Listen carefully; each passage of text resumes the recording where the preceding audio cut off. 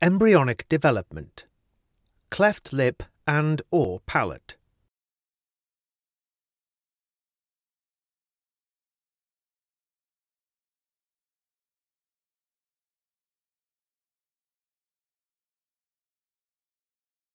By week 6 of pregnancy, the mouth, eyes and nose of a developing embryo have started to take shape. Structures for the developing upper lip and the roof of the mouth, known as the palate, have also started to form. As the embryo develops, tissue from each side of the head grows towards the centre to form the face. Sometimes fusion of the structures that form the upper lip and palate can be disrupted.